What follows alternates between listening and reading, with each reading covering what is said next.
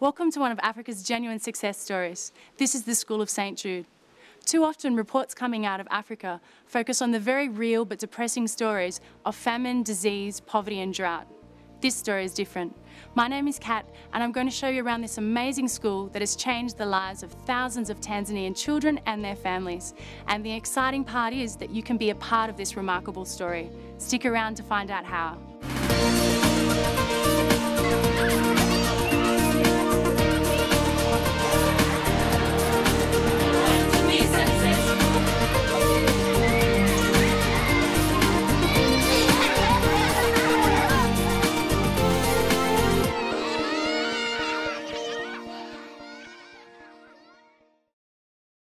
10 years ago, the buildings that surround me didn't exist. This patch of land was a banana plantation, and the children of this school had very bleak futures. The school has played an integral part in the development of the town. Not only does it educate over 1,600 students, it also provides direct employment to more than 400 local people and indirect employment to thousands of others. Kim Saville, the school's deputy director, has worked at St Jude's since the early days and has an appreciation of what a difference the school has made. When I arrived in 2002, we employed one handyman and a local teacher. Since then, literally thousands of people, from temporary tradesmen on building projects to long-term teachers, have joined the staff.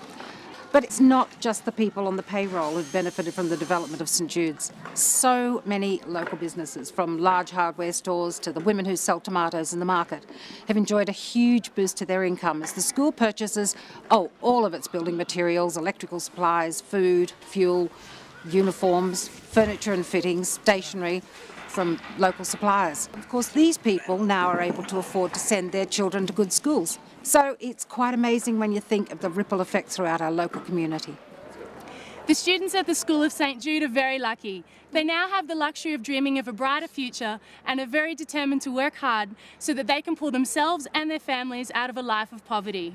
Let's speak to some of the older students and hear about their ambitions. When I grow up, I would like to be a lawyer. I want to be an accountant. I would like to be a pilot. I would like to be a geologist. A neurologist.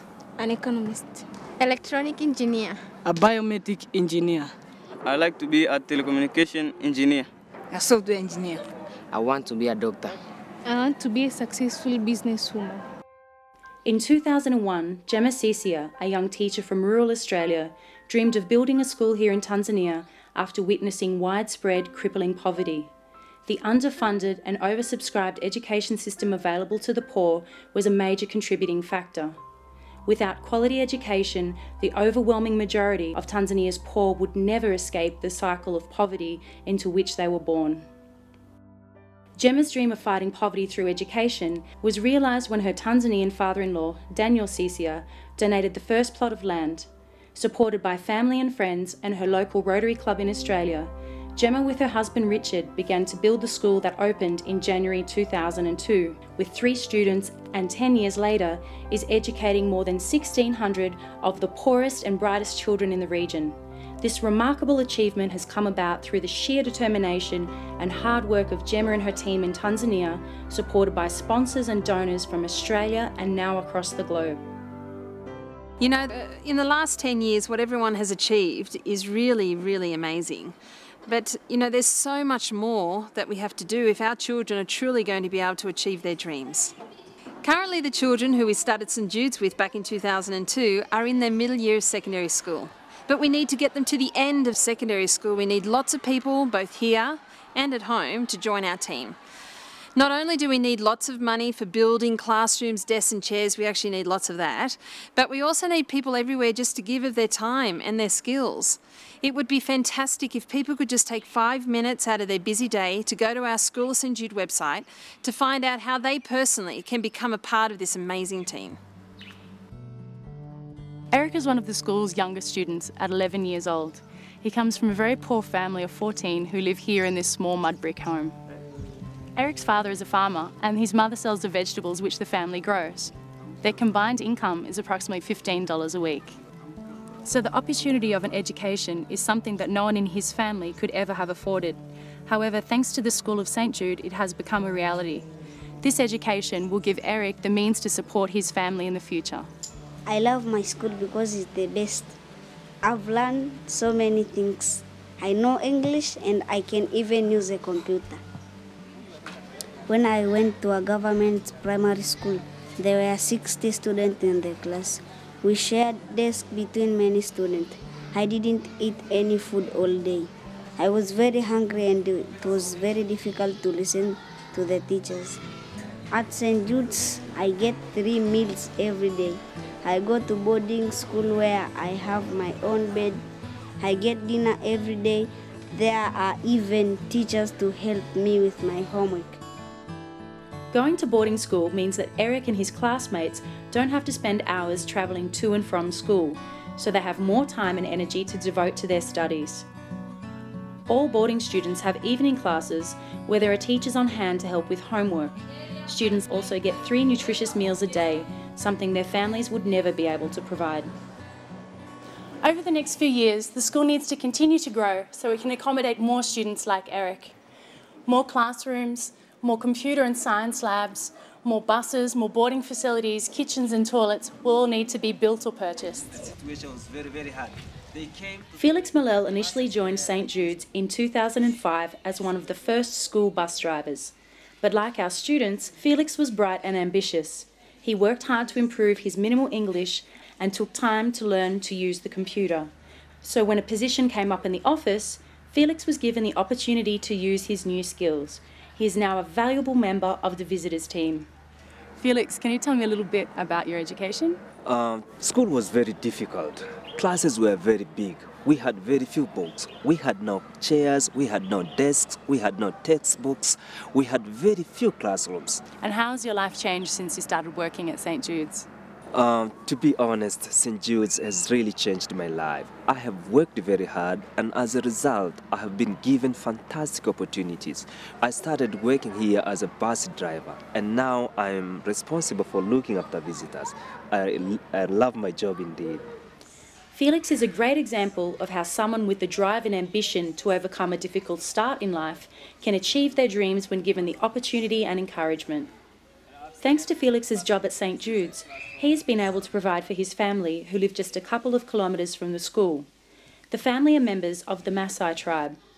Supporting his wife and 2 daughters is Felix's priority, and now because of his job at St Jude's, he can ensure that they eat well and the girls will receive a good education.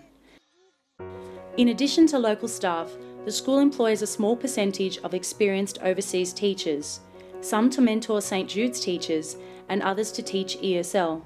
This is critical for the professional development of the local staff. Laura has been an ESL teacher here at St Jude's for a year now. I've been teaching ESL for 35 years, and this year that I've had at St Jude's would have to be the most enriching of all of my professional life. And I feel that all my previous experience has been very, very valuable here. And being part of the St Jude's team has been incredibly rewarding. So I would recommend this position to any experienced ESL teacher who's looking for a real challenge. In addition to teacher mentors and ESL teachers, the school also needs experienced office staff. We're always looking for dedicated, hardworking and flexible volunteers who have admin experience. It's challenging but extremely rewarding. A quality primary and secondary education is so important, especially in developing countries where there is a desperate need for an educated workforce.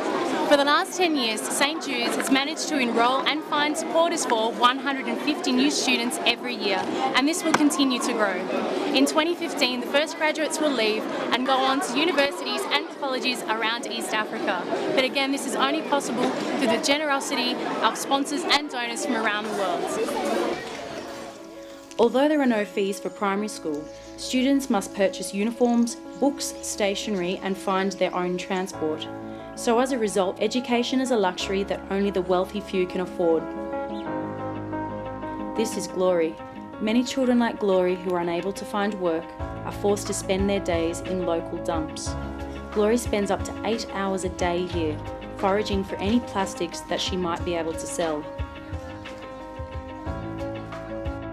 Naitwa Glory, na miaka 13. Napata plastiki na naenda kuuza kwa siku 2000 au 1000. Nilifika darasa la 7 nilifaulu lakini sikuweza kuendelea kwa sababu wazazi wangu hawana uwezo wa kunisomesha. Today, Gloria will collect enough plastic to fill her Hessian sack, and she'll sell this for less than $1. She's only 13 years old and she's destined to live the rest of her life like this. In Tanzania, the majority of children barely learn to read and write, and with such basic education, they're consigned to a harsh future, often needing to resort to crippling manual labour. By the age of 10, after the first set of national exams, at least 50% of the students who did manage to get to school have to leave and join the workforce. These children and their families desperately need help, and this is exactly what the School of St Jude is all about. Last year I came 5th in the national exams out of 10,000 students. This is very good because in the future I want to become a doctor. And the main reason that I want to become a doctor is that I want to make changes in my country. Caroline realises what a fantastic opportunity she has been given, because in Tanzania, one of the world's poorest nations, education requires funds that are beyond the reach of most families. Volunteering is just one of the ways that people can get involved in St Jude's. Others sponsor a student, a bus, teacher, or a boarding room. Some donate money, while others spread the word about the school by talking to their friends, colleagues, local school, church, or Rotary Club. There are so many ways to get involved and to become part of the big St Jude's family. We've been fortunate to welcome some of our valued supporters to our school, and here's what a few of them had to say about their experience at St Jude's. We're just thrilled to be here to see the school at last. It's marvellous to be part of all this, to be able to contribute in a very small way, to see young Tanzanians having the chance to be educated. I'm a teacher in Canada.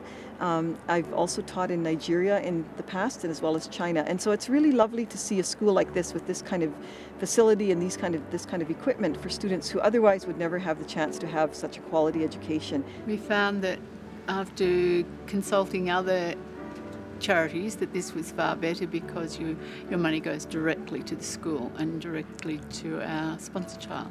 They keep in touch with us very regularly and we get all his school reports, and today we've finally met him.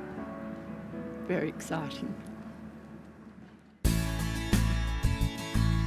Tanzania is a beautiful country filled with rich minerals, fertile agricultural land, a booming tourist industry and friendly people. There is so much potential here that has yet to be realised, and yet, like so many other developing countries, it remains trapped in poverty. There are so many ways people can help, from donating, to fundraising, to volunteering, or just spreading the word. One person can make incredible things happen, but many people together can make those incredible things happen for so many more people.